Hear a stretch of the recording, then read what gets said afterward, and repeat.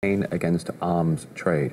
It comes as British politicians condemn Tel Aviv's use of force against Palestinian protesters.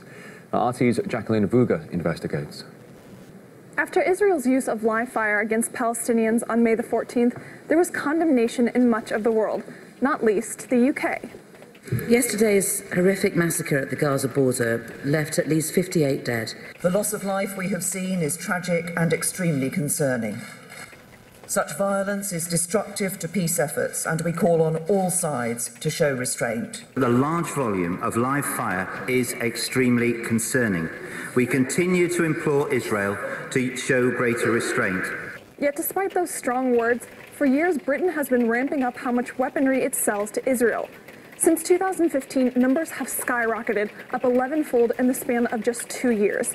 And those sales include sniper rifles, weapon sights, ammunition for small arms, anti-riot equipment, and other items similar to those used by Israeli forces against unarmed protesters.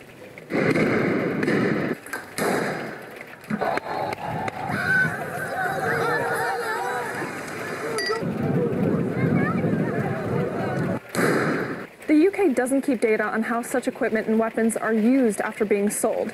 Until that can be established, MPs put forward a motion to suspend sales altogether. In the light of the extensive use of live fire by Israeli forces against Palestinians in Gaza, the House calls for a suspension of UK arms sales to Israel, unless it can be demonstrated that weapons and components imported from the UK are used solely in accordance with the consolidated criteria.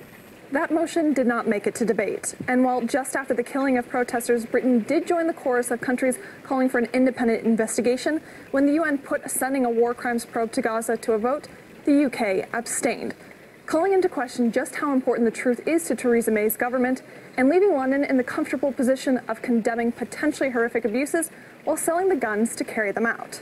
They have always been arming Israel, and actually they've increased their arms to Israel despite being critical occasionally. But the more wars, the more the shareholders go, oh, how much is that up? How much is Elbit shares up? Those stocks must be rising. They must be going through the roof. I really believe it, that if those chairmen, those shareholders, those people working at BAE Systems or Elbit or any other of these arms manufacturers that are supplying Israel, supplying Saudi, they could see the hospitals where I was, where those children were coming in one by one, some without legs. If they could see that, I don't think they'd be selling these weapons at all. I think they would walk away from the industry. The Israeli army denies using excessive force against protesters. It accuses Hamas of fueling the riots. But now reports of the IDF deploying heavy weaponry appear almost every day.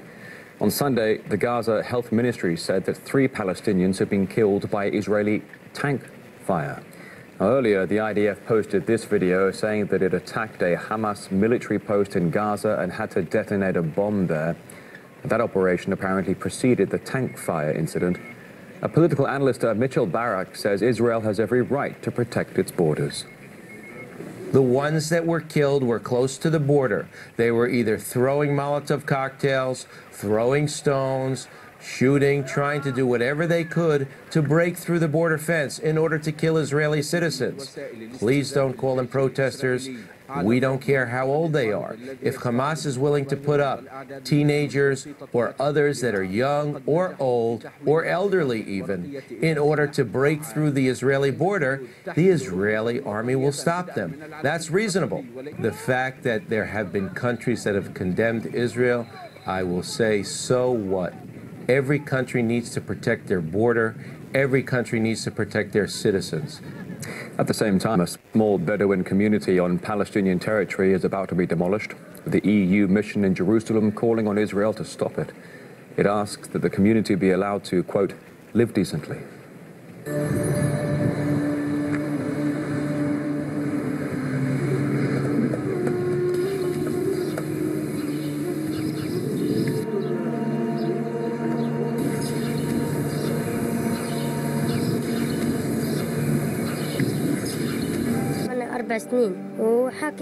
It's the only school here. There are no others. I can't go to Jericho, as traffic is so heavy. If they come and tear our school down, we will study sitting on the ground.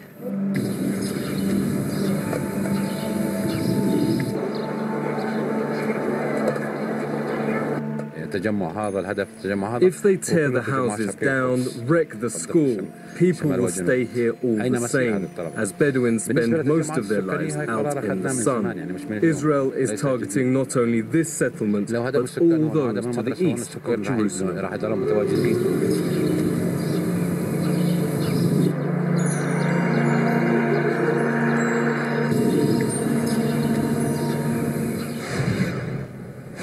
A journalist attacked at a neo-Nazi rally in Sacramento in 2016 says Californian police tried to file false charges against him because of his political views. He claims he wanted to film the protest, which then turned violent, leaving 10 people injured.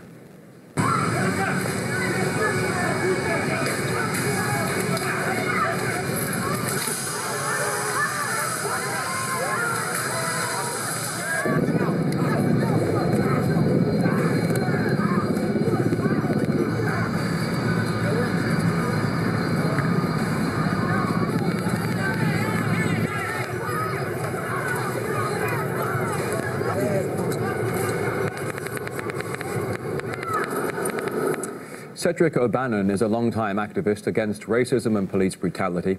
He says he went to the riot to film it, but was seriously injured. The activist claims all the evidence he had on his camera, including images of the attacker, were erased by police. He also says police did little to protect him from being stabbed.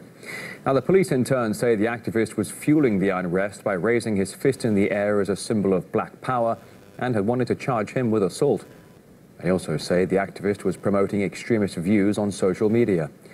My colleague Kevin Owen earlier asked Cedric O'Bannon what he thought the real reason for the charges were.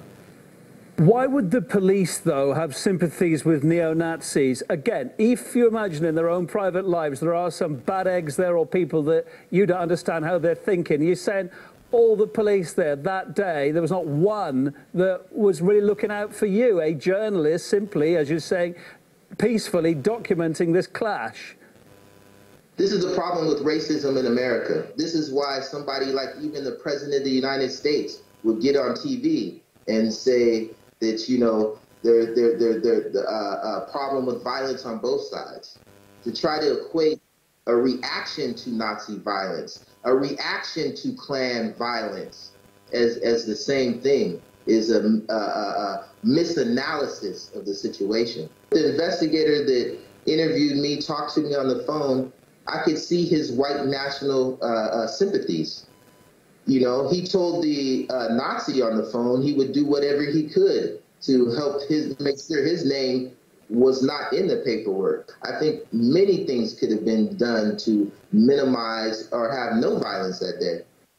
We have asked the police to elaborate on their allegations against O'Bannon, but so far no response. It's not the first time black activists have found themselves on the wrong side of the law. Rakem Balogun was prosecuted as a black identity extremist, arrested for political views expressed on Facebook. And DeAndre Harris was charged with unlawful wounding after he was beaten up by white supremacists.